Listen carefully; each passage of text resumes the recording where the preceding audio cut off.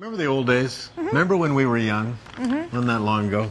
No, it was just yesterday. Bell bottoms, cassette tapes, loaded up on those sugary drinks. You remember those? Things like Kool-Aid, Beep, cream soda, Mountain Dew. Remember all that? I do remember My, that. how times have changed. Thankfully. Bell bottoms are long gone. Digital downloads now rule the music world. And drinks, well, they've become more natural and healthy. Here's CTV's Crystal Garrett now with a look at why a better beverage selection makes some Maritimers happy. Hey, Kool-Aid! When many Maritimers were kids, Kool-Aid was everywhere. But the sugary fruit-flavored drink just doesn't have the same punch with kids today. When's the last time you had a glass of Kool-Aid? Probably like years. Probably like last year I had a glass. 2 years. Some took drastic measures when Farmers Dairy recently announced it was no longer going to produce beet fruit drink due to flatlining sales.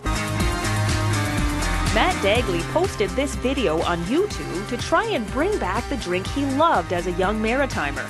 Others won't miss it. No, not emotionally attached to that. I'm trying to get my kids to drink more water than anything anyways.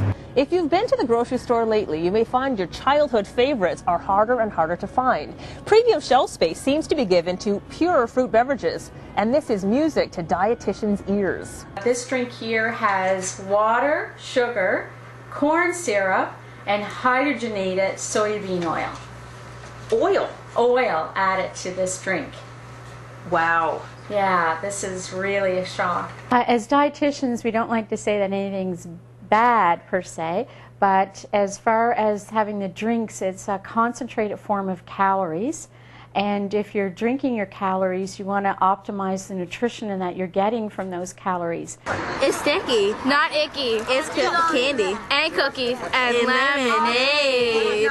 At this lemonade stand in Halifax today, kids were pouring and people were buying, proving the market for sweet drinks has not dried up. You know, it's what we do habitually that really tells the tale. You know, one day of you knock off a 2-liter of Pepsi doesn't really impact so much if that's the only Pepsi you drank for the month.